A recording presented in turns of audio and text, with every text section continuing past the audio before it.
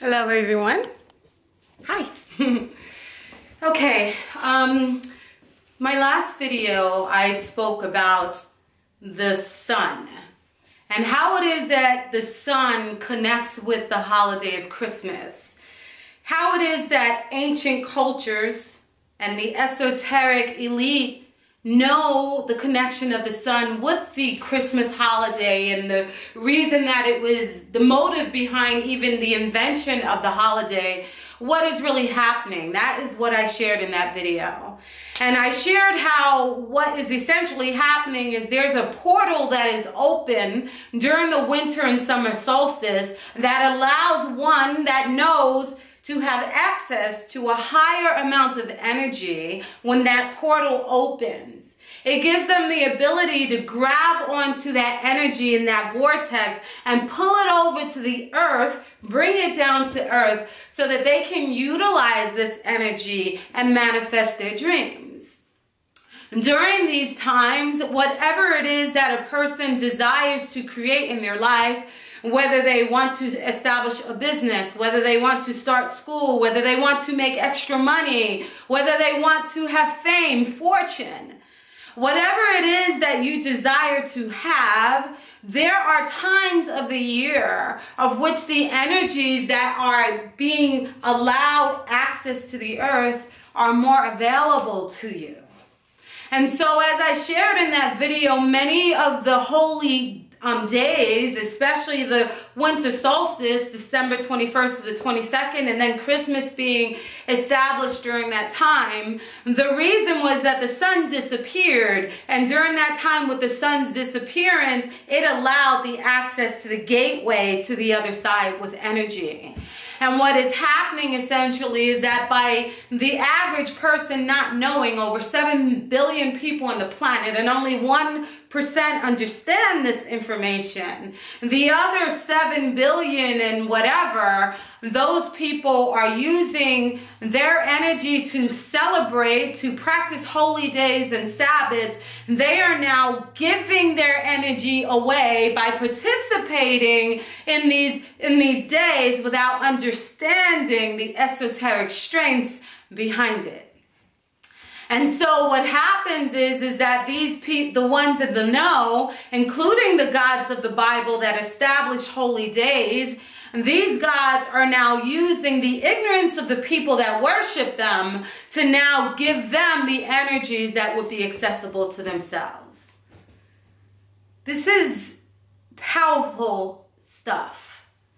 This is information that you are not allowed to know so that you remain dependent and ignorant.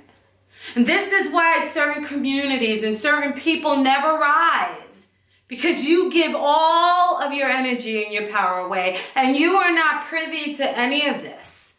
But we remain ignorant. People religiously inclined. Your energy is being harvested by the gods.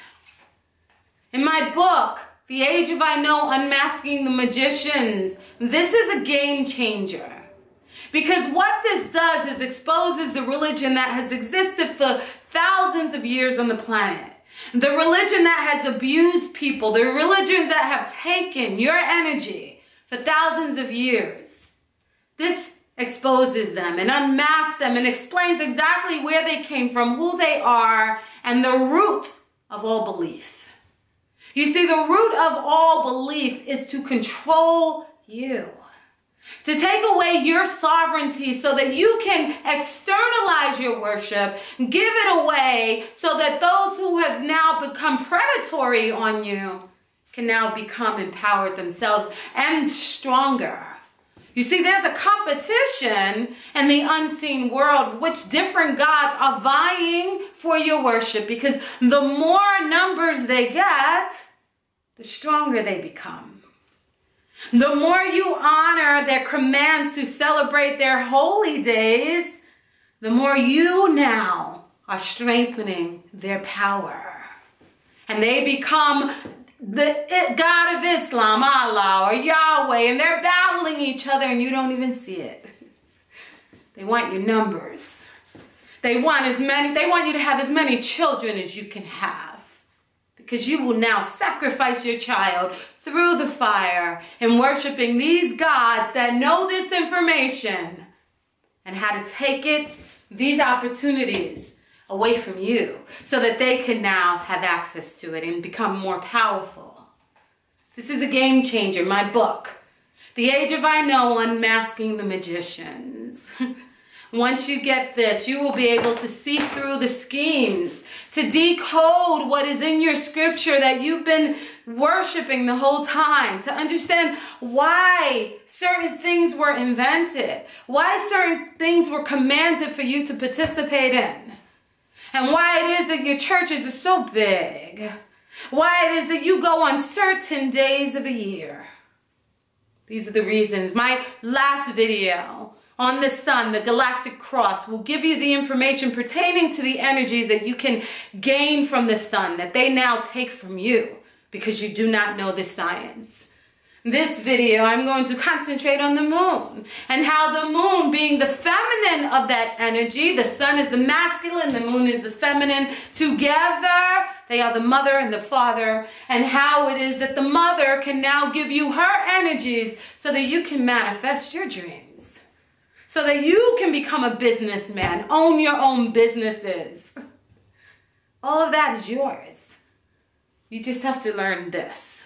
So I'm going to zoom in right now and take you through this chart and help you to understand why it is that these were such important days for the different gods and how it should be important to you. Okay, so I'm going to zoom in there. Let me see. Okay. Maybe I should pull back a bit. Okay, I hope you can see that. Just as the sun goes through its different courses in the sky, sometimes you see it more, sometimes you don't, and during the winter solstice, as I brought up in my other video, it disappears for 3 days and then is resurrected again. Just like your New Testament tells you about a Jesus, right? Well, the moon too goes through its different phases. And each phase gives you an opportunity to have an understanding and also to empower yourself with the energies that can be evoked from the moon phases. Now, if you say that this is demonic, then obviously the whole world is demonic, including all of the females on the planet. Because during the different moon phases, we are affected as females by the tides of the water and by the moon. The moon affects the tides. We are filled with water. We have our menstrual cycles. And so we will experience certain feelings and emotions through the phases of the sun. So whether we believe this or not, or take advantage of it or not, we are still affected by it. And so it behooves you to understand this so that you can now empower yourself. Why didn't your book explain this to you? Well, I'm going to begin. The moon goes through 8 different phases a month. I spoke about the new moon briefly before, but I'm going to speak about the new moon now. What happens during the new moon is there is a conjunction between the moon and the sun, the mother and the father, which means that they are in close proximity to one another. And so what happens, because the moon is the feminine and she absorbs the energy from the seed of the light from the sun, and she reflects it to her children on the earth, what happens during a new moon is the conjunction brings them together, and the father or the sun now blocks the light that the moon would normally bring down to the earth, and it blocks it, causing it like a solar eclipse where it covers the light coming down to the earth from the moon. And so for almost 3 days, the moon no longer gives its light on the earth, and so there is darkness on the earth. And so she is not shedding light where we can now see, because she is being blocked now. This is what we call the blackout phase. Now remember, in my last video, I spoke about the winter solstice and how the sun disappears. Well, so does the moon. And the significance of the moon disappearing during this time is the fact that when the moon disappears during this time, it is again like the sun, the winter solstice. It too is opening up a portal or a door or a vortex so that you can now grab on to the energies that are now accessible to the planet and now bring that energy into your life so that it can actuate your dreams. And so now you will take this energy that you have now gained from this vortex, this portal, and you will now sit in meditation. You will write down your intentions, what you want to do. You want to start a career, a business? This is the time to do it. These are new beginnings, redoing, beginning again. And in fact, in the Hebrew word of the Bible, the word is kodesh, which the verb form of kodesh is hadash, which means to rebuild, to renew, to refresh. And so during the new moon phase of the 8 phases of the moon, and this is the time now for you to redo everything, reinvent yourself, begin again, set your intentions of all that you want to happen to yourself for the month. Everything that you wish to happen, you make it known here. You do your meditation. You speak forth the word to give it life. You write down the word to give it life.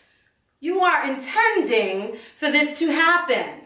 And because the energy has been opened up to you, you now have the power to actualize this event of everything you wrote and said. You see, if you had done this on any other day, not the new moon, then the energies would not be consistent. The energies would not contribute to your abilities to manifest your projection of what you should be doing during the new moon phase. And so these are what the gods, these are what those in the know, the elite, those in occultic groups, they know this. And so they are the ones that are having everything that you wish you had. You covet their life because you have not gained information about this to do what they're doing, gaining the energies during the new moon phase. And so they have parties, they have rituals, they have whatever it is. They will sit together, bring all their energy together and make this happen because they are informed. They will bring their families into their living room. And all of them will intend together. But you bring your families into your synagogues, your mosques, and your Sabbaths, and you're giving your energy away. You're giving all of this opportunity to create for yourself, to create community, jobs, and businesses. You're now giving that away in your synagogues and mosques because your God told you to gather on this day. Now we know why. And so this new moon phase, again, is when you will set your intentions for everything you want to create in your life for that month. And as the moon goes around through its different quarter phases, you will now do everything that you can to check on it. See if you are working towards your goal. You reach the crescent phase where you are learning about your goal. And depending on the astrological sign that the new moon is in, that will tell you where your energies shall be concentrated on. And so now everything is working towards this manifestation of this arena of your life. And so as it goes along through the crescent phase, it is reaching the waxing phase, which means because the moon disappeared for almost 3 days, now you're starting to see it again. And this is why the Jewish people, or the people of the Bible, the Old Testament, in Jerusalem, they would blow a shofar when they saw the sliver of the new moon in the sky. So as soon as they saw the piece of the moon coming in the sky, they knew that it was passing, they knew the phases that were going on during the new moon. They would know that the new moon is approaching. And so they would blow the shofar during that time. And as the new moon begins to build and build and build during its waxing phase, it gets bigger and bigger and bigger, and you begin to see it in the sky more. What does that mean for the intentions that you set during the new moon?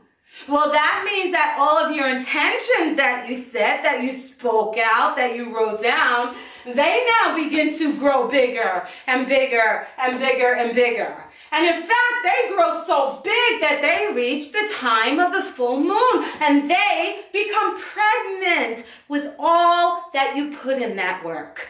You see, you set your intentions at the new moon, and as the moon begins to wax, you begin to put in all the efforts that would ensure that during the full moon, you would reach your full pregnancy.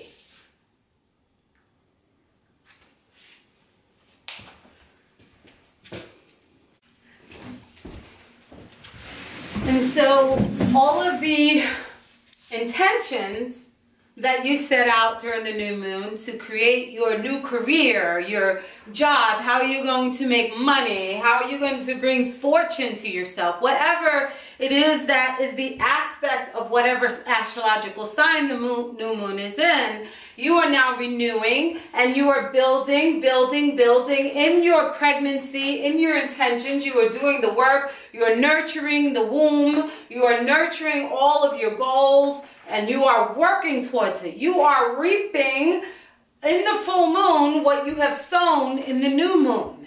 You reap what you sow. And so now it is time for you to harvest all that it is that you have put into this work. It is time for you to see the benefits and see it implemented into your life and brought down to earth so that now your dreams have come true.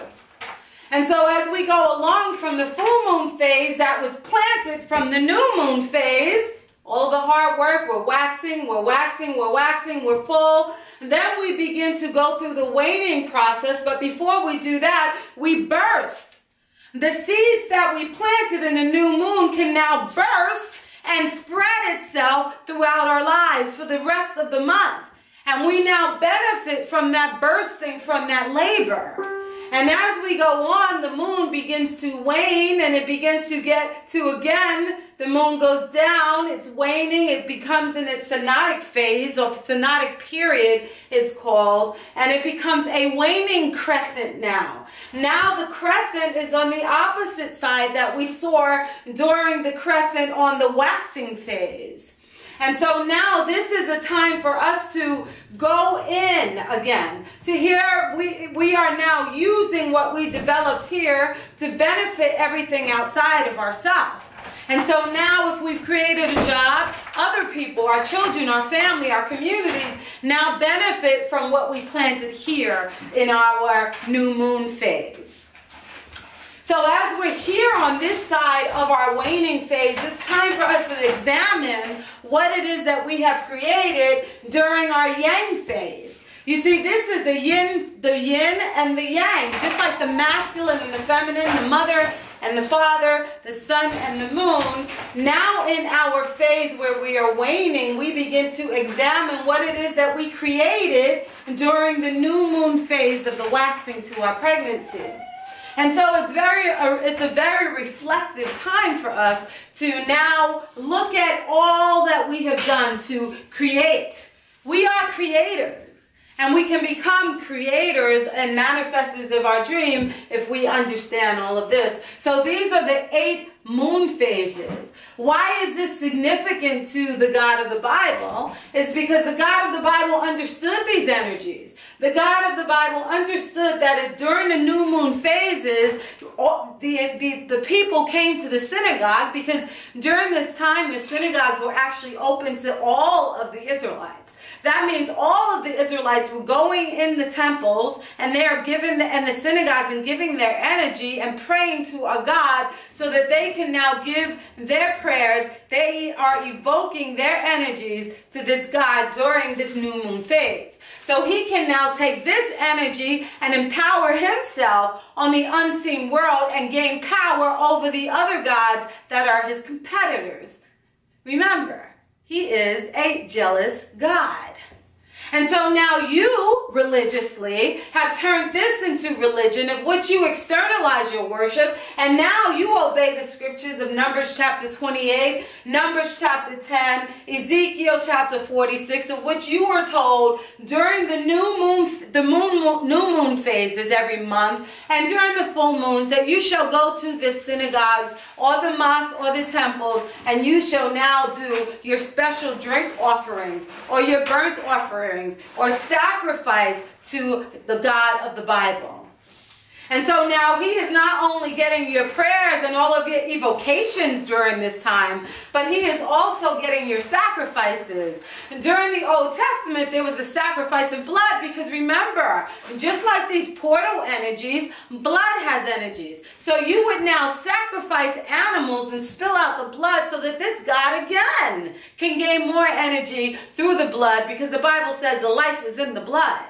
And so now you will give your sacrifices. And just like you do now, you may not sacrifice your animals, but you are sacrificing your time and your children and all of your energy and giving it and praying to this God that says that he is higher and more powerful than you are. And so now we can see the significance of why the moon phases are so important. Why it is that people who are successful in their lives, many of them secretly are in these groups and organizations that teach them this from a very young age. They teach it to their children, and thus the wealth, all that they own, all of that they possess, the education stays within their family, because they understand how to access these energies, which are so powerful. So now we have two different areas of the moon phases. Again, we're dealing with the yin phase and the yang phase, the left hemisphere of the brain and the right hemisphere of the brain, the masculine and the feminine, the mother and the father. Now they will join together again. They will come together and create, through both sides of the crescent of the moon, they will come together and make the moon itself. So now we have just married the masculine and the feminine and the mother and the father, and now we understand why the Bible says that the bride and the groom will go into their chamber and they will marry. This is the chamber. This is the new moon, of which the solar eclipse marries and conjuncts the moon and the sun together and creates a new moon, a portal, a vortex, of which you now have access to greater powers in your life. This is what the God of the Bible knows. This is why these days are so holy. This is why you are commanded. You see, you followed the rituals. You did all of the commandments that he told you to do, but you didn't know the science behind it. This is the science. This is the power that you have access to if you only use it.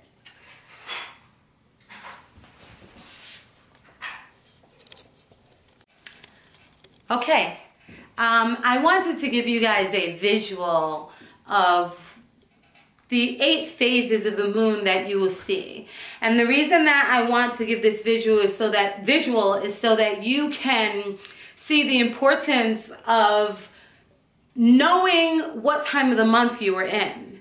Because knowing the times of the month that you are in will help you take advantage of those opportunities, okay? And you can teach it to your children. This is actually a great assignment to teach your children.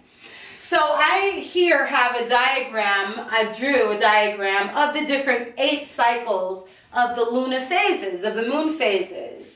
What happens during one of the phases, which is what I spoke about, the new moon, which is when you set your intentions, at this time, in the evening, it is dark.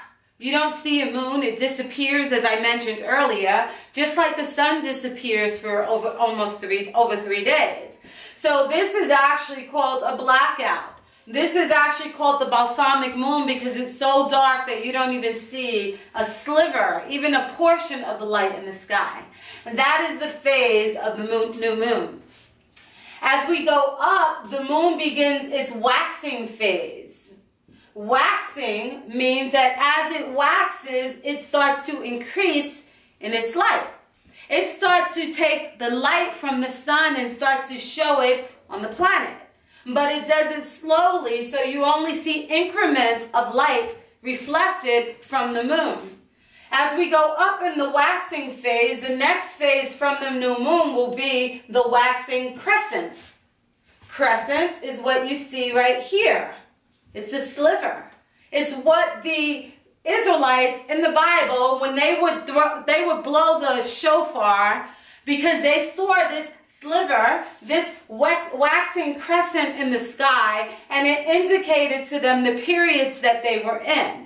And in addition, they would see the waning crescent, and it would tell them when the new moon would begin, which would begin the new month for them.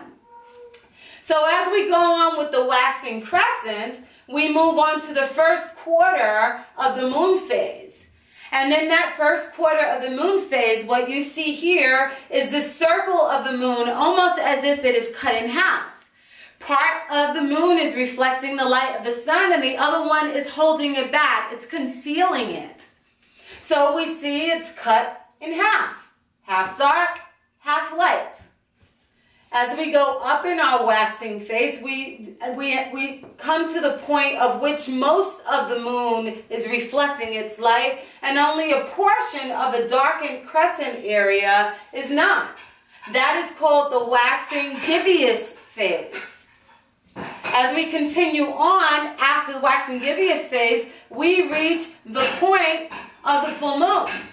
And this is the point of the full moon. When we set our intentions in the new moon, this is when we reach our full pregnancy of all of the things that we decided to start here. All of the things, the businesses we decided to start, the education, the learning, the reading of learning a language, whatever it is that you put here, you will reap the rewards here. You sow your seeds of intentions during the new moon, and in the full moon, when you are pregnant, it shows you it. It's visual. It has become full from all of the work that you put in it, the nourishment, the cultivation, and the seeds that you put in here. Every time you watered it, it put it in this moon, and it grew bigger and bigger. So now this full moon is showing the full reflection of the sun down to the earth, and it is a full moon. As we move on after the full moon, it reaches the waning process, which means that the moon is waning in its reflective properties of giving the earth its light. Again, it's going through it again. But except, as you notice, the crescents will now be on the other side, because now we're seeing another portion of the moon that is darkened, showing us the other south node or north node, depending on the nodes of the moon. So here, after you reap the harvest of all your intentions from the new moon, in the full moon, you're pregnant, you're ready to give birth to your child. Now you will burst and deliver. And all of the things that you built up, you are now going to benefit and see the product of all of your intentions. It becomes visual to you now. It becomes real. All your dreams and intentions, you become so excited because you put everything in here. You nurtured your garden. You did everything. And now here you're pregnant and you see it, that it has just built itself up. And now it's just ready to come out. And the excitement is so exhilarating. It's so purposeful. And so now you are ready to deliver. And as you go down and your dreams and your visions start to become more down to earth, it becomes more visual for you, we reach the waning gibbous phase is what it's called. After the waning gibbous phase, of which the light, again, it's getting smaller and smaller, the third quarter, we reach the third quarter of the moon phase, of which the moon looks again as if it is split in half, but instead of the light being on the south node or the north node, it's on the opposite side. So now we are seeing another perspective of what it is that we grew and nurtured and intended and gave birth to. We are seeing a new perspective and the other side of what we're doing. As we go down and the moon continues to wane, we reach the waning crescent phase. This is when we now look at what it is that we've done. We see the other side of the light. We see the other side of the node of the moon and the other perspectives. And now we reflect on what we've learned from it all. What did you learn from all of the work you put into your business, into your career, into whatever it is you were doing to make extra money for your family? Whatever intentions you had now, in the waning crescent part, you start to ask yourself, what have I learned? You write it down. You keep notes of all of the things that you have built up and worked hard on, delivered, and now you're reflective. You're introspective. You're going inside and you're taking yourself through the stages of all your work. This is what the moon cycles do. What the phases do. The advantageous energies that you can now access if you understand what it looks like in the sky and exactly when to plant your seeds in different arenas, different avenues of the phases of the moon. Now we can see, guys, how all of this is significant because it is showing us the portals and the gateways and the vortexes to your self-empowerment. This is how you empower yourself. This is how you esteem the good in others, what they've achieved, what they've accomplished. Your self-esteem is so low because you're constantly admiring everyone else that is here and you're down here when you could have esteem for yourself. By self-empowering yourself, by learning the things, by the knowledge that was taken away from you, now taking it back. Learning why the God of the Bible felt that this was so important that he didn't give you the science behind it or the metaphysical reasons behind it. He only gave you the law and the command and the Torah. And he made you use all of this energy for him in his verses and his scriptures where he tells you to go to the temple and make a sacrifice, rededicate yourself, make an offering to him. You go there, all of you. In Numbers, the power increases. And you sit in the temple just as he tells you in all of these scriptures that I wrote here. Numbers chapter 28, Numbers chapter 10, Ezekiel chapter 44, 2 Chronicles. So now it's understood why, with all of these capabilities that you can manifest from setting your intentions and using the power of the lunar cycles and the solar cycles as my other video showed you, by using those, now we can see the hidden intentions behind the God of the Bible, which my book unmasks and shows who he really is and why he usurps your power so that he can become more powerful, why he is a jealous God. Now we can understand why Numbers chapter 10, Numbers chapter 28, Ezekiel chapter 46, Acts 18, 2 Chronicles 2, Nehemiah 10, and on. So many scriptures that I couldn't write it here, where he tells you during the new moon, during the full moon, even on your holy days, which have other significance, that he commands you to gather in the temples and and on the Sabbath days, and he commands you to pray, to make offerings to him, to make sacrifices to him. Because in all of this, he is taking the energies that you could have access to here. And now, like a battery, you are just giving it away to him. And this is why he did not give you the science behind why these days, in these verses of these scriptures, are so important. Why are you commanded? Why are you punished if you do not observe some of these days? These are the reasons why. Because the less that you honor and worship him and pray to him and turn this into a religion of worship, the less that you do that, the less numbers that are involved in that, then the less energy that he receives for himself, of which he becomes all-powerful amongst all the other gods that my book brings out, that fight each other in the unseen realm. This is the science behind it. I hope to eventually go in more. You know, it's just amazing to me how even the words that are used in the Hebrew scriptures shed light on the purpose of all of this.